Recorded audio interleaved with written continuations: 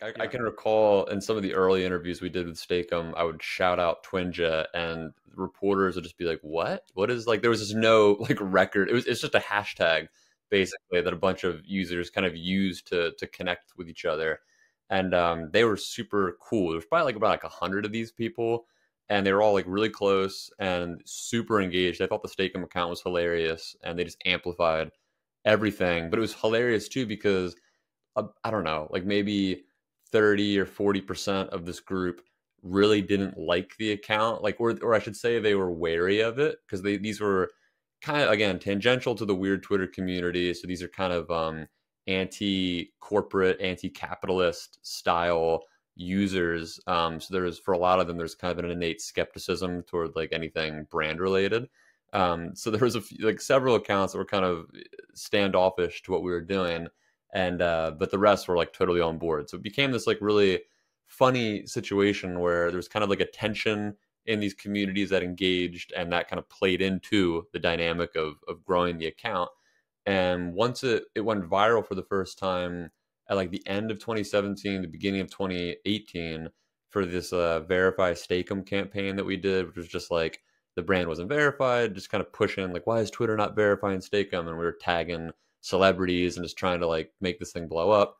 And this was on the heels of, at the time, Twitter was in kind of hot water for verifying like certain Nazi accounts and stuff. So it was kind of like topical. And when that, I mean, if you're gonna verify Nazis, you might as well verify what are you Steak-Umm. doing? I think I'm right. I mean, I just think as a snowball effect, that's the perfect momentum to ride there. It's amazing. PR nightmare or PR Yeah.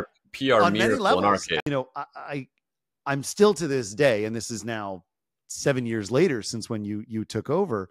I'm still amazed at what you were able to pull off. And I do think the core of it probably has to do with the fact that you weren't trying to be corporate, right? You weren't trying to achieve some long-term brand campaign, goalpost. It was just this brand nobody was really paying attention to. You got to play with it, and you got to be you. And it was almost in some ways like a secret identity, it feels like. Is that what it felt like to you? Oh, absolutely. Yeah. I Yeah. mean, having the sort of freedom to post the way I was posting, it was paramount to that account's success. I mean, it's weird looking back on it now, especially since then, looking at all the accounts that I've worked on, and I shouldn't say I've never. There's been two brands I've worked with that I had a similar amount of freedom, but even in both those cases, there was still significantly more oversight than I had with Steak-Umm. There was really virtually no oversight, again, because they treated this account kind of like background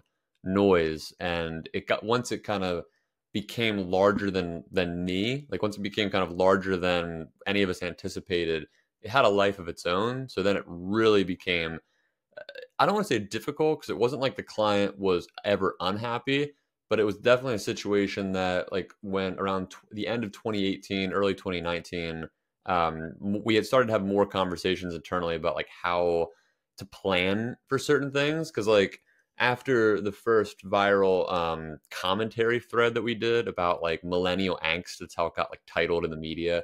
That was the end of 2018. There's a bunch of write-ups and a bunch of people, like a bunch of press, reaching out for interviews. And I remember that being, again, not like controversial per se, but it was definitely a bit more, like we're saying, humanized than the previous like shitposty stuff. So the team, especially like the folks at Steak-Umm, there was just a little bit of like concern of like, okay, how are we going to field the message here? Because now we know, like, the world kind of knows, or like, I shouldn't say the world, but like whoever, the people online who are following this account, they know, or they have a sense of that this is just like one guy running it, and it doesn't feel like corporate campaigny. But like, how do you control for that? Like if I'm getting an interview, like if I'm doing an interview with like the Atlantic or Washington Post or whatever, like I can't just say whatever I want. And up until that point, I had no press training or anything. So like I remember the first interview was, I think it was 2017. I did, or maybe it was the end of 2018. I did one with the Atlantic with this journalist, and this dude was just doing his job. I've got a lot of journalist friends. I get the gig and what it kind of entails for lines of questioning, but this guy kind of came after me under false pretenses. Like he kind of built a rapport with me in like a friendly way, and like we had this conversation. It felt very kind of open, and then the way he used my quotes for his story was not like a hit piece necessarily, but like a very critical piece in a way that I was not, like the brand was not prepared for. I was not prepared for. And I remember when that came out, that was like a big eye opener for me to be like, okay, shit, like I got to start thinking like more about like how to approach this stuff because, like I said, there's no real guardrail.